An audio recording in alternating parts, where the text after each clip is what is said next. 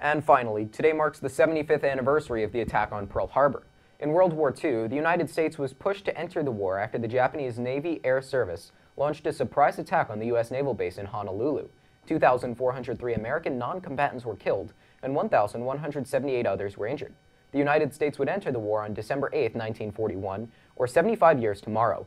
President Franklin Delano Roosevelt had this to say to the country. Yesterday, December 7th, 1941, a date which will live in infamy.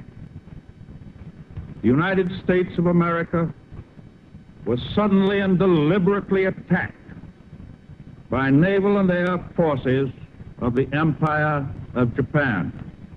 No matter how long it may take us to overcome this premeditated invasion, the American people in their righteous might will win through to absolute victory. And that'll be all for today's show. If you have a news tip, send it our way. Signing off, this is Nick Merriam. And Ben Feldman. For all of us here at HHS TV, thanks for watching the RAM Report.